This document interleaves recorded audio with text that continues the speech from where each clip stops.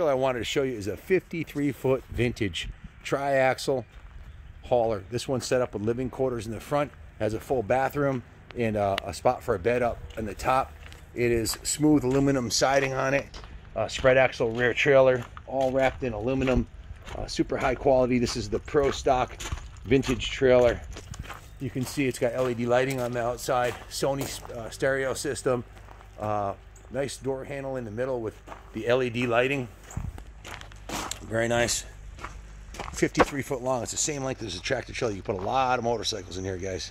Swinging open the double side door, you can see it has a full complement of microwave, refrigerator, cabinets in here, Sony stereo, so a little kitchenette, and then in here you've got your shower, your sink, and your toilet, along with a roof 110 volt. A narrower set of stairs goes up in here, so I'm not sure how you'd get your mattress up in here, but it's large enough to put a queen size or a king size bed in there. And again, you've got, I think, 32 or 35 foot of flat floor space back here to load up with bikes. And the next trailer I'm going to show you on this side right here is a Hallmark stacker. And when you look at the stacker, you can see how much taller it is than the regular gooseneck trailer.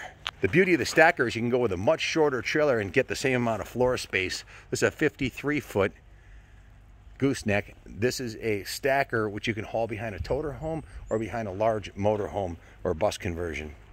I'll step back a little bit so you can get an idea of the difference in height.